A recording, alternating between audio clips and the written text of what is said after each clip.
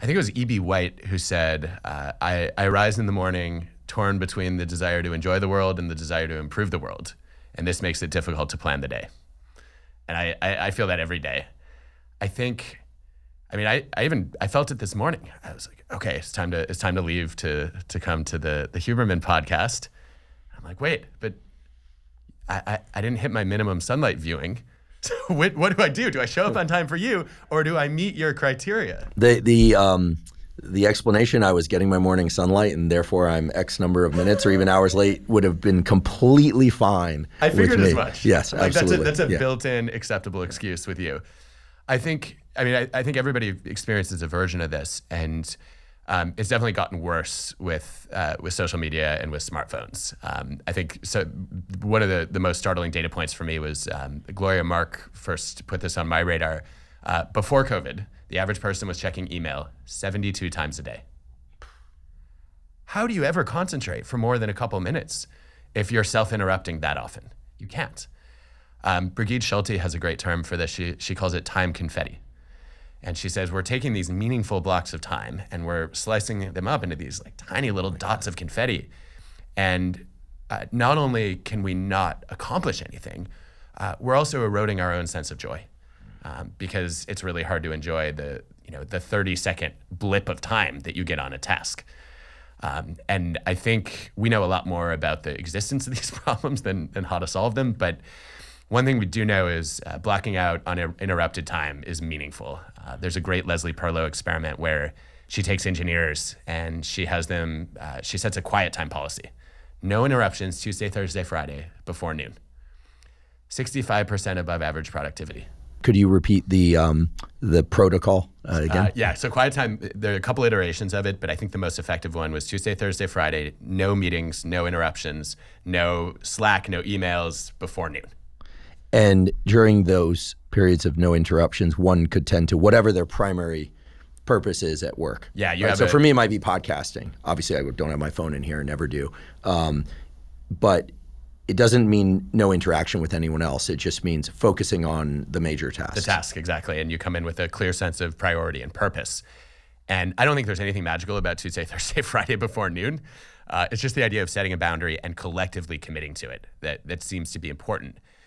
And I think, when I think about this, I'd be really curious about your take on chronotypes here, because I think one thing I've learned in the last couple of years is that if you're a morning person, you do your best analytical and creative thinking in the morning. And so the quiet time block would work very well for me as a morning person. If you're a night owl, you probably want that block in the late afternoon. And I was encouraged, there was some evidence during COVID that people have their best meetings right after lunch, that they're something like 30% less likely to multitask in an after lunch meeting. And I guess, you could probably unpack the food coma, getting re-energized by other people. But it's led me to wonder if we should all be protecting the first few hours and the last few hours of the day for deep work, and then doing our core meetings and interactions and kind of off-task activities in the middle.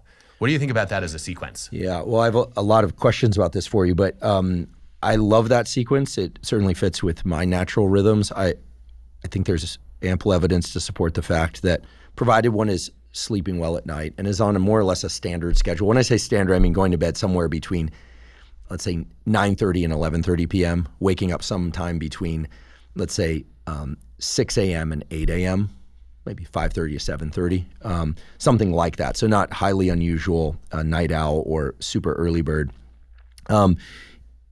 For people that are following that sort of schedule, the first, let's just say from 0 to 8 hours after waking, there tends to be a fairly robust increase in all the catecholamines, so dopamine, norepinephrine, epinephrine, which generally speaking, lead to increases in alertness, attention, and focus that are great for analytic work, great for implementation of strategies that you already understand, and you need to churn through a lot of stuff.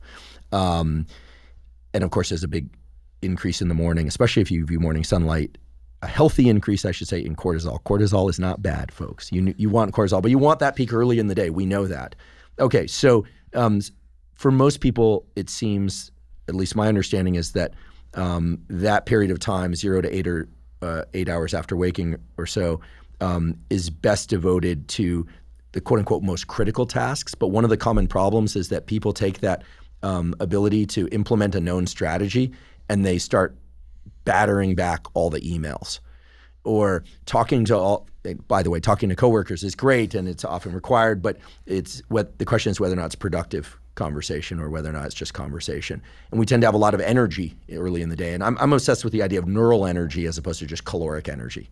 So there we're talking about neural energy. And then post-lunch, so really as we get to the sort of 9 to 17 hours after waking, there is a dip in autonomic arousal that during the middle of the day, the postprandial dip, there's a post-lunch sleepiness that can be partially offset by delaying your morning caffeine a bit if you have the afternoon crash. But it's interesting that you know that more productive meetings and less task switching and distraction occurred in meetings set after lunch, because that makes me think that perhaps being a little bit less alert is going to lend itself to more focus. And indeed, that's the sort of optimal state, relaxed but focused. You're not sleepy, but you also don't have so much intrinsic energy that you're tending to a bunch of things. Because I think a lot of people do feel that way. And I'm drinking double espresso right now, late morning, and I can sit still, but I think certain Zoom meetings. How do I say this? I don't want to offend any of my colleagues. I mean, they are boring enough. They are not content rich enough to grab all my attention. And nowadays, of course, there are multiple screens. Typically, I've got 2 phones and a computer, and you have to really spend some work to flip over those phones while I'm on a Zoom and things like that. So maybe what were you saying? So it's maybe the reduction in autonomic arousal that supports what you just described, but I don't know. My thinking, or my understanding rather, was that creative work and kind of brainstorming was best accomplished in the late afternoon. I've noticed when lecturing, I'd be curious what your experience is with in university lectures when I held courses in the evening.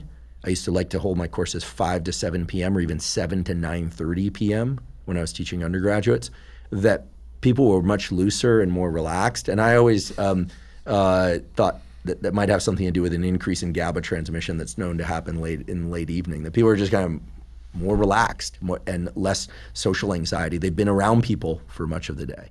Anyway, I send back more reflections than answers. I don't have any firm neuroscience explanations for what you described, but there are some emerging theories about how it might work, and it has this 0 to 9 hours, phase 1, 9 to 17 hours, phase 2, and then of course from 17 to 24 hours, I'll call it phase 3, you should be asleep. Yeah. Ideally. Well, I think there's a confound in your teaching experience, which is undergrads often sleep in until noon, or True. They might be up until 4 a.m. Or at least 10 a.m. seems to be a typical rise time for the undergrad. So a morning class might be too early for them to be fully awake. But there's some brand new evidence that at least on creativity at work, I read a series of, I think it was 3 studies recently, showing that early birds actually did do more creative work in the morning. And in part, I think again, I don't think any neuroscientist has touched the mechanisms on this yet. But in terms of the psychological processes, early on, there seems to be a benefit of the energy level, and some of that energy leads to more divergent thinking. And later, if you're a morning person, you might lose the ability to diverge quite as much, and so you end up in a more conventional space of thought.